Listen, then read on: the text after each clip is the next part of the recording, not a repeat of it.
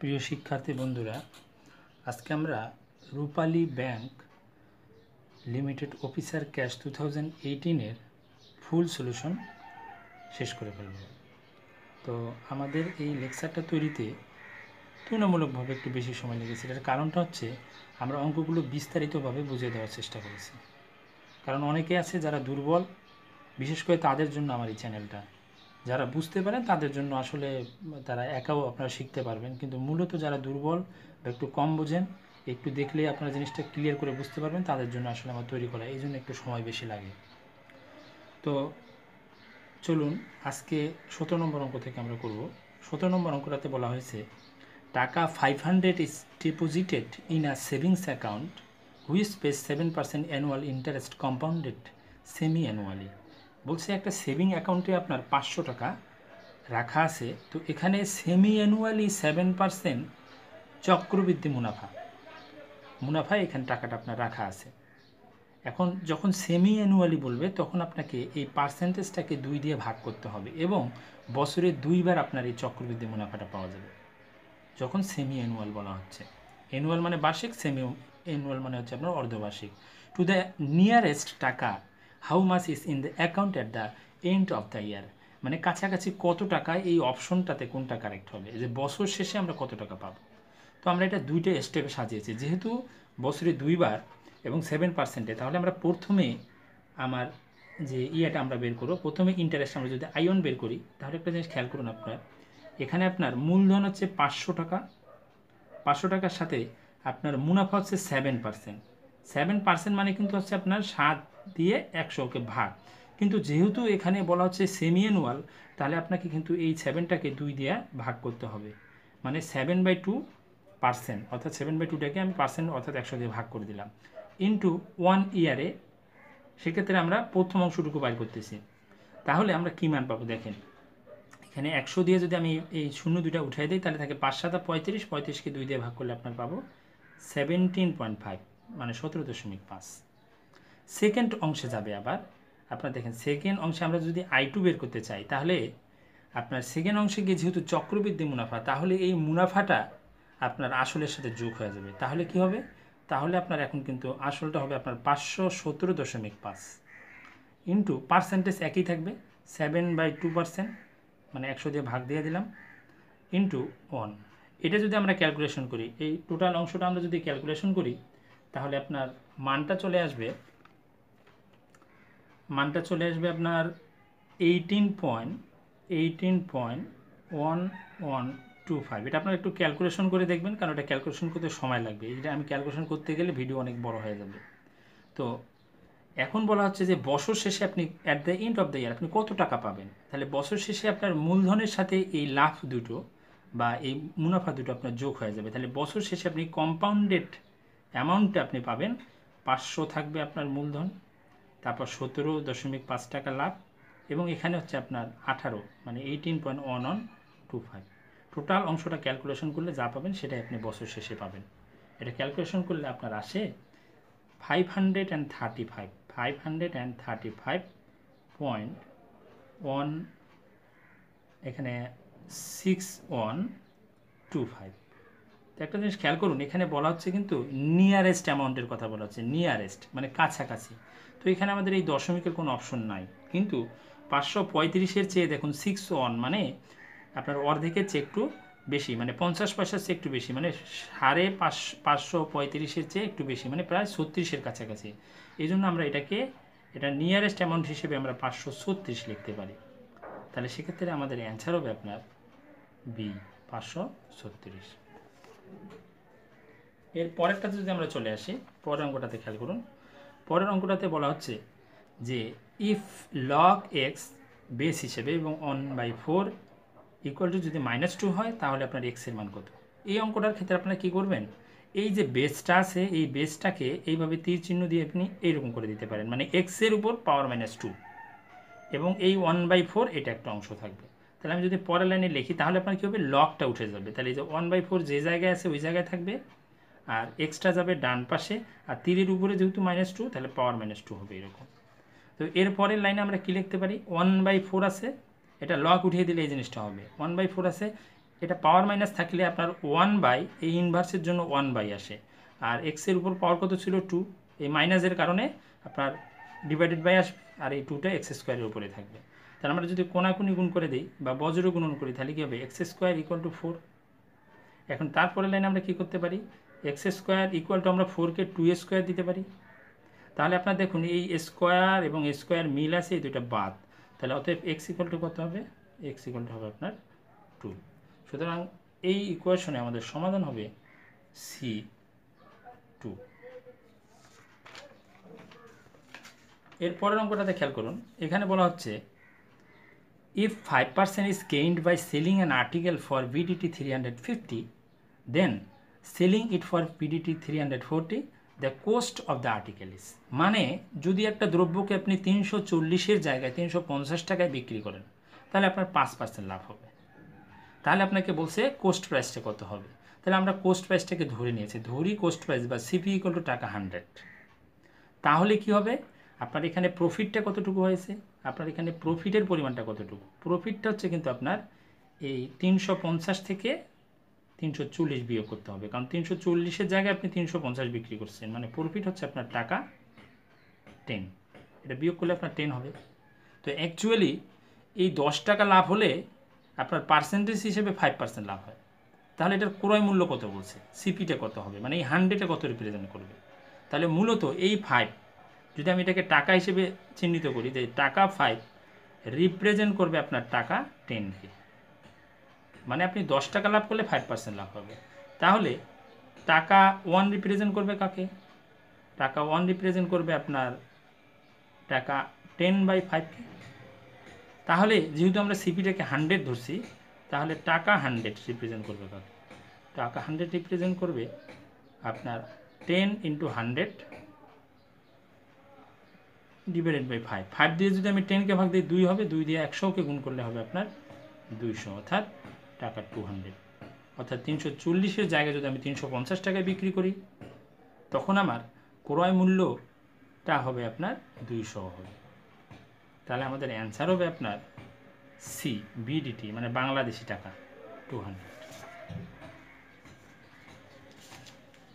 এর পরের অঙ্কটাতে খেয়াল করুন, এখানে বলা হচ্ছে if x equal to y to the power a, y equal to z to the power b and z equal to x to the power c, then a b c equal to what, অর্থাৎ এই যে পাওয়ার a b c আছে এদের গুণফলের মানটা কত হবে। তো এই অঙ্কগুলোর ক্ষেত্রে লাস্টের অংশটা নিয়ে করা সবচেয়ে বেটার। আপনি যে কোনোটা নিয়েই করতে পারবেন, আপনি ওয়াই নিয়ে করলেও হবে, এক্স নিয়ে করলেও হবে, জেড নিয়ে করলেও হবে। আমি লাস্টেরটা নিয়ে করেছি, প্রত্যেকটা ক্ষেত্রে আপনার অ্যান্সার হবে। তো আমরা একটা নির্দিষ্ট রুলসে ফেলানোর জন্য আমরা বলতেছি যে লাস্টের অংশটা নিয়ে আপনি করবেন। সেক্ষেত্রে আপনি খেয়াল করুন, Z equal to x to the power C দেওয়া আছে, তো এক্সের জায়গায় আপনি কী লিখতে পারবেন, এক্স ইকুয়াল টু আবার ওয়াই টু দি পাওয়ার এ না, তাহলে এক্সের জায়গায় যদি আমি ওয়াই টু দি পাওয়ার এ লিখি, উপরে আবার সি আছে, তাহলে কী হবে এসি। আবার আপনি এই জেড থাকলো, জেড ইকুয়াল টু ওয়াইয়ের জায়গায় আপনি কী লিখতে পারেন, দেখেন তো Y equal to Z to the power B, তাহলে ওয়াইয়ের জায়গায় যদি আমি Z to the power B দেই তাহলে এখানে আছে এসি এবং বি, তাহলে টোটালটা আমি একসাথে গুছিয়ে লিখলে কী হবে এবিসি। জেড ইকুয়াল টু তাহলে আপনার এবিসি হবে, মানে Z to the power ABC হবে, কারণ যেহেতু জেডের জায়গায় Y to the power y equal to শুধু Z to the power B, তাহলে ওয়াইয়ের জায়গায় আমি Z to the power B বসাইলাম, আর এখানে এসি ছিল, তাহলে একসাথে এবিসি। পরের লাইনে আমি এরকম করতে পারি, Z to the power on, যে কোনো রাশির উপর পাওয়ার অন দেওয়া যায়, এবং জেড টু দি পাওয়ার কি এবিসি। খেয়াল করুন উপরে অথবা নিচে যেখানে মানে মিল থাকবে সেটাকে আপনি বাদ দিতে পারবেন। এখানে যেহেতু জেড জেড মিল, তাহলে এরা বাদ, তাহলে উপরেরটা ইকুয়াল টু উপরেরটা লেখা যায়, অর্থাৎ এবিসি ইকুয়াল টু আপনি লিখতে পারবেন 1, মানে এবিসি ইকুয়াল টু 1। তাহলে আমাদের অ্যান্সারটা হবে কত, এবিসি এর মান 1, অ্যান্সার এ। এর পরের অঙ্কটাতে দেখুন, এখানে বলা হচ্ছে আপনার if x is 30% greater than Y, what percent of Y is x. তো যেটা বড় সেটা হচ্ছে আপনার এক্স আর ছোটো হচ্ছে ওয়াই, তাহলে আমরা ধরে নিই ছোটোটাকে ধরে নিই, লেট ওয়াই ইকুয়াল টু আমরা ধরে নিই, ওয়াই ইকুয়াল টু আমরা ধরলাম 100। তো ওয়াই ইকুয়াল টু যদি আপনার 100 হয় তাহলে বলছে এক্স ইজ 30% গ্রেটার, তাহলে এক্স ইকুয়াল টু কী হবে 100-এ 30% কিন্তু 30ই হবে। তাহলে আপনার এক্সের মানটা হবে যেহেতু 30% গ্রেটার দেন, তাহলে 30 যোগ করে দিতে হবে, এবং আপনি ক্যালকুলেশন করলে পাবেন কত 130, মানে এক্সের মানটা আপনি পাচ্ছেন 130 যদি ওয়াই 100 হয়। এখানে আমাদের মূলত চাওয়া হয়েছে এই অংশটা, যে what percent of Y is x. তাহলে এই জিনিসটাকে আমি যদি ওইভাবেই লিখি, দেখেন what percent of Y is মানে ইকুয়াল, ইজের জায়গায় আপনি ইকুয়াল দেবেন, ইকুয়াল টু এক্স। আমাকে এই হট পার্সেন্ট, এই হটের জায়গায় আমি যা বসাবো সেটা আমাকে বের করতে হবে। তাহলে আমি হট পার্সেন্টের জায়গায় আমি এটা দিলাম পি পার্সেন্ট, তাহলে পি পার্সেন্ট অফ মানে গুণ আসলে, তাহলে পি পার্সেন্ট অফ ওয়াই, তাহলে ওয়াই ইকুয়াল টু এক্স, এটা আমাকে দেখাইতে হবে। এবার আমি মানগুলো একটু বসিয়ে দিই। পি পার্সেন্ট মানে পি বাই 100, পার্সেন্টটাকে উঠাই দিলে 100 দিয়ে ভাগ করতে হয়। ওয়াই ইকুয়াল টু আমার কত আসছে 100, এবং এক্স ইকুয়াল টু আমার কত মান আছে 130। তাহলে একটু খেয়াল করুন, এই 100 এবং 100 যদি বাদ দেয়, আমাদের মূলত বের করতে হবে পি পার্সেন্ট, মানে হট পার্সেন্টের জায়গায় পি ধরছি আমরা, পি এর মান বের করতে হবে। তো এখানে 100 বাদ দিলে শুধু পি থাকে, তাহলে অতএব পি ইকুয়াল টু হবে আপনার 130।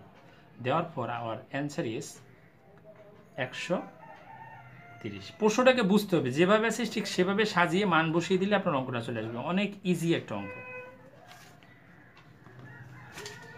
এবার 22 নম্বর অঙ্কটাতে যদি আমরা চলে আসি, এখানে খেয়াল করুন, এখানে বলা হচ্ছে the লেন্থস of two sides of A right angle triangle R 13 centimetre and 5 centimetre respectively. The length of the third side is, মানে একটা সমকোণী ত্রিভুজে দুইটা বাহু দেওয়া আছে আপনার, 13 সেন্টিমিটার এবং 5 সেন্টিমিটার, মানে 13 সেন্টিমিটার অ্যান্ড 5 সেন্টিমিটার। তাহলে বলছে তৃতীয় বাহুটা কত হবে। তো এখানে একটা জিনিস আপনাকে মাথায় রাখতে হবে, এই অঙ্কটা আপনি ক্যালকুলেশন করে করতে পারবেন, নো প্রবলেম, কিন্তু আপনার যদি এই সূত্রটা জানা থাকে, এই মানগুলো জানা থাকে, তাহলে সেটা আপনার জন্য করা ইজি হবে। এগুলো যদি আপনি 2-3 বার একটু দেখেন, তাহলে কিন্তু আপনার জিনিসগুলো খেয়াল থাকবে। সেটা হচ্ছে সমকোণী ত্রিভুজের বাহুগুলোর অনুপাত 3:4:5, তারপর 5:12:13, 6:8:10, তারপর 8:15:17। আপনারা এটাকে পজ করে এই মানটা দেখে রাখতে পারবেন। তো মাথায় রাখবেন, সবার শেষের যে মানটা, এই মানটা প্রত্যেকটা ক্ষেত্রে লাস্টের মানটা হচ্ছে আপনার অতিভুজের মান, লাস্টের মানটা হচ্ছে আপনার অতিভুজ, মানে সবচেয়ে বড় বাহুটার মান। এখানে বড় বাহু কি এসি, এসির মানটা। আর আপনার এই বাম পাশে যে দুটো মান আছে, এই বাম পাশে যে মান দুটো, আপনি লম্ব অথবা ভূমি যে কোনো জায়গায় আপনি বসিয়ে দিতে পারেন, মানের কোনো চেঞ্জ হবে না, কারণ এই দুটো বাহুর স্কোয়ারের যোগফলটা তৃতীয় বাহুর সমান হবে। এটা পিথাগোরাসের উপপাদ্য অনুসারে চলে আসে। তাহলে একটা জিনিস খেয়াল করুন, এখানে 13 সেন্টিমিটার, দেখুন তো লম্ব বা ভূমিতে, মানে এই প্রথম দুইটা অংশের মধ্যে কোথাও 13 সেন্টিমিটার আছে নাকি? নাই। তার মানে লাস্টের দিকে আছে, লাস্টের দিকে 13 সেন্টিমিটার থাকার কারণে এটা অবশ্যই অতিভুজ হবে, মানে এই অতিভুজের জায়গায় আপনি বসিয়ে দিতে পারেন। এখন আরেকটা সাইড হচ্ছে আপনার, আরেকটা বাহু হচ্ছে 5 সেন্টিমিটার, এটা আপনি এখানেও বসাইতে পারেন, এখানেও বসাইতে পারেন, আপনার ইচ্ছা। আমি ধরলাম এটা ভূমি, তাহলে আপনাকে বাইর করতে হবে অপর বাহু, মানে এবি এর মানটা বের করতে হবে। তো মূলত সূত্র হচ্ছে আপনার, যে মূল যে সূত্র সেটা হচ্ছে আপনার লম্ব স্কোয়ার প্লাস ভূমি স্কোয়ার, মানে AB square plus BC square equal to AC square. এটা হচ্ছে পিথাগোরাসের উপপাদ্য, মানে লম্ব আর ভূমির স্কোয়ারের যোগফলটা হবে আপনার অতিভুজ স্কোয়ারের যোগফলের সমান। তাহলে এখানে আপনারা যদি মান বসায় দেন, এবির মানটা আমাদের জানা নাই, তাহলে আমরা এবি স্কোয়ারের মানটা আমরা রেখে দিলাম।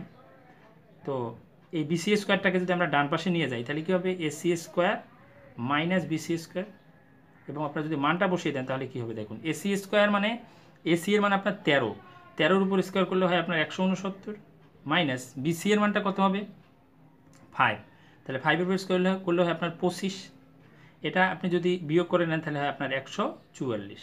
একটা জিনিস খেয়াল করুন, এই 144কে 12 স্কোয়ার করা যায়, কারণ আমাদের শুধু এবির মান বের করতে হবে। তাহলে আমরা যদি এবি স্কোয়ার ইকুয়াল টু যদি আপনার 12 স্কোয়ার হয়, তাহলে স্কোয়ার বাদ দিলে আমাদের মানটা কী হচ্ছে, অর্থাৎ এবি ইকুয়াল টু আমাদের যে মানটা পাবো আমরা, সেই মানটা পাবো আপনার 12, অর্থাৎ অপর বাহুর যে মানটা সেটা 12। এখানে সরাসরি বোঝা যায় যে 13 আর 5 হলে আরেকটা আপনার 12 হবে। আপনার সরাসরি যদি আপনি এটা খেয়াল রাখতে পারবেন, আপনার চোখ বন্ধ করে 12 বসায় দিতে পারবেন, কোনো সমস্যা নেই, কারণ এই অনুপাতগুলো ছাড়া সাধারণত যায় না।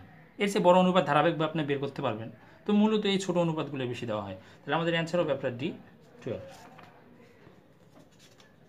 23 নম্বর অঙ্কটা, এই অঙ্কটা আসলে আরও সামনেই ছিল। তো এই অঙ্কটা অনেকে আপনারা আমাকে রিকোয়েস্ট করেছেন যে একটু বিস্তারিত বুঝিয়ে দেওয়ার জন্য, এই কারণে আমি এই অঙ্কটা আসলে সামনে না দিয়ে লাস্টের ভিডিওতে দিতেছি, কারণ এটার জন্য আসলে সময়ের ব্যাপার আছে। তো একটা জিনিস খেয়াল করুন, এই অঙ্কটাতে আপনারা খেয়াল করুন, এখানে বলা হচ্ছে which of the following angle can be constructed with the help of A ruler and a pair of কম্পাসেস। মানে বলা হচ্ছে এইখানে যে কোণগুলো আছে, এই কোণগুলোর মধ্যে কোনটা আপনার একটা রুলার এবং একজোড়া কম্পাসের সাহায্যে তৈরি করা যাবে। রুলার মানে স্কেল। তো আপনারা একটা খেয়াল করেন, আমরা স্কেলটা ব্যবহার করতেছি, স্কেলটা ব্যবহার করে আমরা এরকম একটা রেখা নিলাম। রেখা নেওয়ার পর এই রেখাটার একটা আমরা কেন্দ্র নিতেছি বা আমরা একটা মূল বিন্দু নিতেছি, মানে মাঝখানে একটা বিন্দু নিলাম। এইটা নেওয়ার পর আপনারা একটা জিনিস খেয়াল করবেন, আমি এটাকে কোনো একভাবে সাজিয়েছি, কোনো সমস্যা নেই, যে নর্মালি আমি সাজিয়েছি। এখন এখান থেকে আপনারা একটা বৃত্তচাপ অঙ্কন করেন, মানে মূলত এটা একটা অর্ধবৃত্ত। আপনারা কম্পাসটাকে চেঞ্জ করবেন না, যা আছে তাই থাকবে, এরকমই থাকবে। আমি কম্পাস চেঞ্জ করতেছি না। করার পর আপনি যখন এবার যে কোনো এক পাশ থেকে, এই পাশ থেকেও করা যাবে, বাম পাশ থেকেও করা যাবে, আপনি এইভাবে একটা চাপ অঙ্কন করলেন। এরপরে এই চাপটা যেখানে গিয়ে সেট করলো, এই জায়গা থেকে আপনি আরেকটা চাপ অঙ্কন করবেন। এইভাবে আপনি আরেকটা চাপ অঙ্কন করবেন।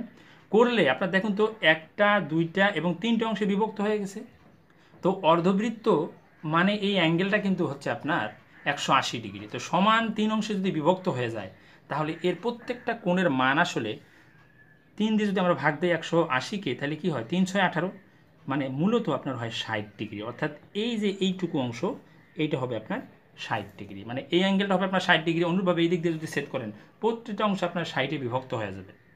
এরপরে যে কাজটা, আমি এখনও কম্পাস চেঞ্জ করি নাই, এরপরে যে কাজটা, এই 60 ডিগ্রি থেকে আপনি যদি এখান থেকে এইভাবে একটা চাপ অঙ্কন করেন এবং এই পাশে 60 ডিগ্রি থেকে আরেকটা চাপ অঙ্কন করেন, তাহলে যে বিন্দুতে সেট করবে, আপনি যদি এই মূল বিন্দু থেকে, যদি কেন্দ্র থেকে যদি আপনি এবার এইখানে যদি আপনি রেখা টান মারেন, তাহলে এটা হবে আপনার লম্বে পরিণত হয়ে যাবে, মানে এটা হবে আপনার 90 ডিগ্রি। এই অ্যাঙ্গেলটা পুরোটা, এই পাশের অংশটা 90, এ পাশের অংশটাও 90। আচ্ছা, তাহলে পুরোটা যদি 90 হয় এবং এইটুকু অংশ যদি 60 হয়, তাহলে এইটুকু অংশ কত? এই অ্যাঙ্গেলটা কিন্তু হবে আপনার 30 ডিগ্রি। এখন এই 30 ডিগ্রি অ্যাঙ্গেলকে বিভক্ত করার উপায়টা হচ্ছে, আমি এখনও কিন্তু কম্পাস চেঞ্জ করেন, আপনি এইভাবে একটা চাপ অঙ্কন করবেন, অনুরূপভাবে এই পাশ থেকে একটা চাপ অঙ্কন করবেন।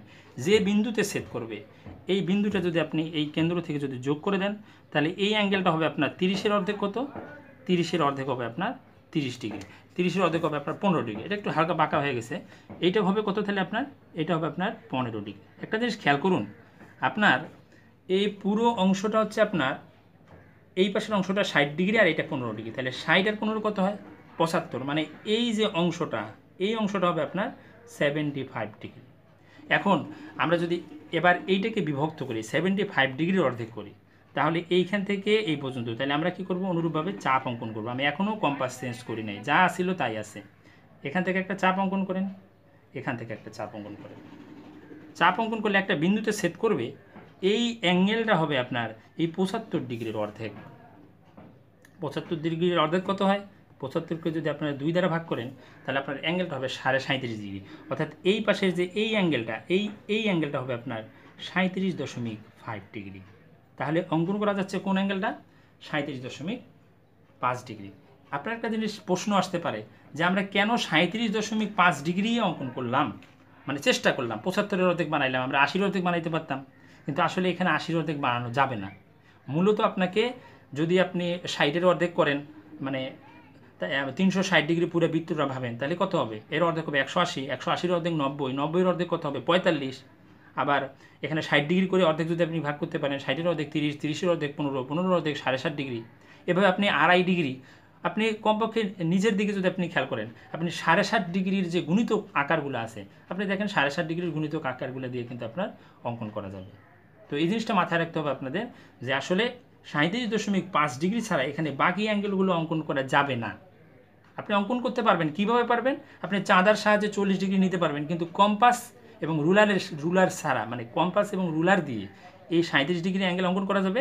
এছাড়া যে বাকি অ্যাঙ্গেলগুলো আমি অঙ্কন করলাম, এগুলো করা যাবে, কিন্তু এখানকার বাকিগুলো, মানে আপনার এই সি ছাড়া বাকি এ, বি এবং ডি, এটা অঙ্কন করা যাবে না।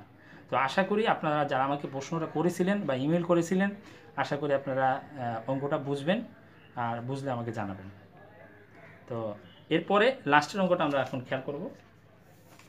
লাস্টের অঙ্কটা হচ্ছে আপনার বলা হচ্ছে, এটা সহজ একটা অঙ্ক, অনুপাতের অঙ্ক। The present age of Habib and Shikha R in the ratio of 6:4। মানে বর্তমান বয়সের অনুপাত হাবিব এবং শিখা।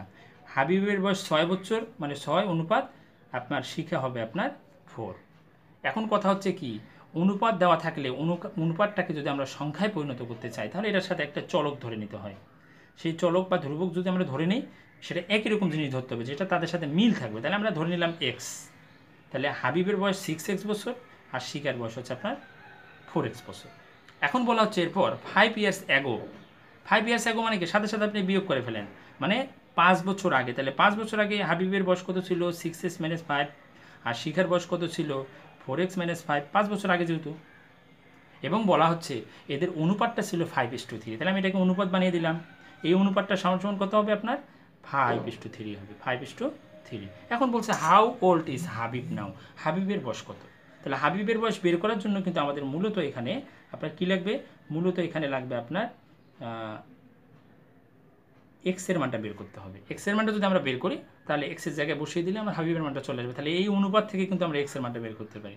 তো পরের লাইনে আমরা কী লিখতে পারি 6x - 5 অনুপাত থাকলে ভাগ আকারে লেখা যায় ডিভাইডেড বাই 4x - 5 ইকুয়ালটা হচ্ছে আপনার কত 5/3। এখন এটাকে যদি আমরা বজ্র গুণন করে নিই তাহলে কী লেখা যাবে, বজ্র গুণন করলে আপনার এই 5 দিয়ে যদি 4x-কে গুণ করি তাহলে কত হবে 20x - 25 ইকুয়াল টু 18x মানে 18x - 15। একটা জিনিস খেয়াল করুন, এর পরের লাইনে আমরা যদি 18x-টাকে বাম পাশে নিয়ে আসি তাহলে 20x থেকে 18x বাদ দিলে 2x হবে ইকুয়াল টু এখানে -15 আছে, আর 25 যদি ডান পাশে যায় তাহলে +25, এবং ক্যালকুলেশন করলে আপনারা এটা কত পাবেন, এটা পাবেন 10। এখন 2x = 10, তাহলে অতএব x = 10কে যদি 2 দিয়ে ভাগ করি আমরা তাহলে পাবো কত 5। তার মানে x এর মান হবে আপনার 5। অর্থাৎ যদি আমাদের যেহেতু চেয়েছে হাবিবের বয়স, আর হাবিবের বয়সটাকে আমরা বলছি 6s, তাহলে 6 × x এর মান কত 5 সমান কত হবে 5 × 6 = 30। সুতরাং হাবিবের বয়স হবে আপনার। তো বন্ধুরা আজকে এই পর্যন্তই। আমাদের রূপালী ব্যাংক অফিসার ক্যাশ 2018 এর প্রশ্নটা আজকে সম্পূর্ণ কমপ্লিট হয়ে গেল। তো আপনারা পার্ট 1 এবং পার্ট 2 দেখার জন্য আমার ভিডিও লিস্টে গিয়ে আপনারা ভিডিওটা দেখে নিতে পারেন, অথবা আপনার লিঙ্ক অনুসারে ভিডিও চলে আসবে।